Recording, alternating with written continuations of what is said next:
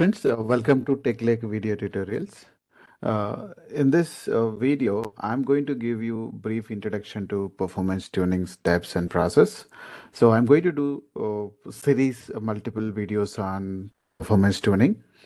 So when it comes to any cloud data engineering project or cloud data migration project, so how we will fine tune a project end-to-end process, okay?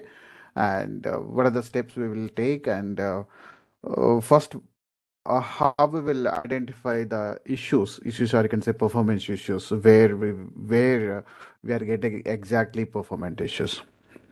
So normally, what we will do, we will divide into three categories because every data migration project into cloud, from on-premises to cloud data migration, ingestion is one of the key important thing. So first we will identify the ingestion part. Are we facing any performance issues on ingestion? Then next we will move on transformation layer, where we will be using a pyspark code, a SQL pyspark combination, and the transformations, all transformations, data validations, metadata validations, everything we will be doing in the transformation layer.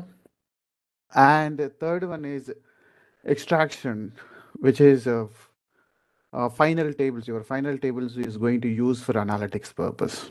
So when they are extracting data for analytics purpose, the target tables are nothing but here, we'll be using a delta tables. We'll be using delta tables. So how we will fine tune, how we will tune your delta tables to improve the query performance for analytics. So the total process, I'm going to give you individually performance tunings, ingestion level performance tuning, transformation level performance tuning, and target tables, the delta tables performance tuning. So ingestion is very key important thing in any data migration from on-premises to cloud. So how we will fine tune, what are the best approaches, what are the things which we can follow to get a better performance when you are migrating data from on-premises to cloud. That may be historical data migration or incremental data migration. That may be databases or files. And the next one is transformation layer using Databricks notebooks. Nothing but the backend is a Spark. You should have an idea about a Spark, then programming PySpark and SQL.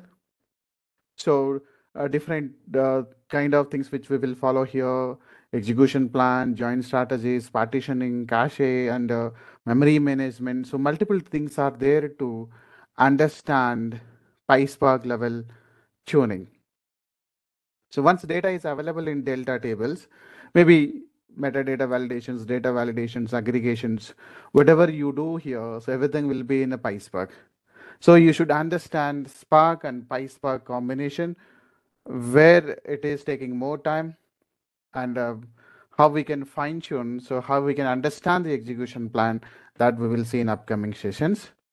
As well as the target tables are delta tables, and analytics team will be using the delta tables.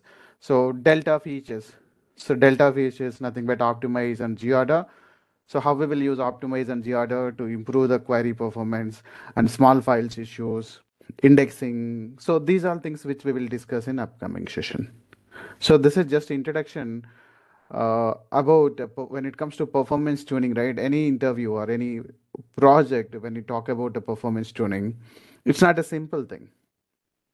So performance tuning, which we need to divide into categories, category wise, where you are taking, where you are going to work, where you are going to fine tune. Is it ingestion? Is it transformation? Is it extraction? Extraction for analytics. Extraction for analytics purpose. So is delta tables is causing the issue?